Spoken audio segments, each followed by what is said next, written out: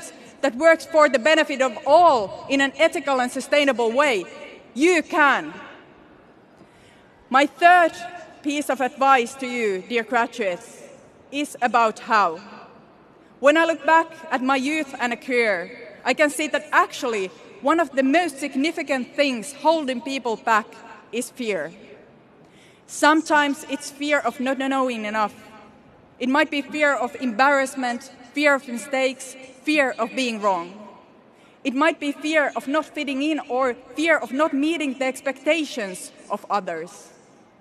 It might be fear of being declared unworthy because of the way you look or talk and the way you express yourself.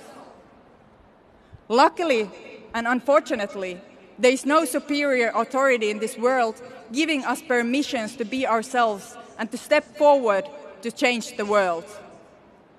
If I have waited for permission from others to take my stand, I would still be waiting for that permission. This is why my key advice to you today is not actually an advice, but a task. Stop being afraid.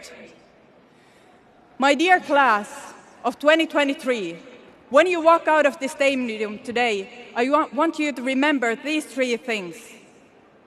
You have to want things to change. It is your turn to take over. And most importantly, don't be afraid. You are enough. You are capable.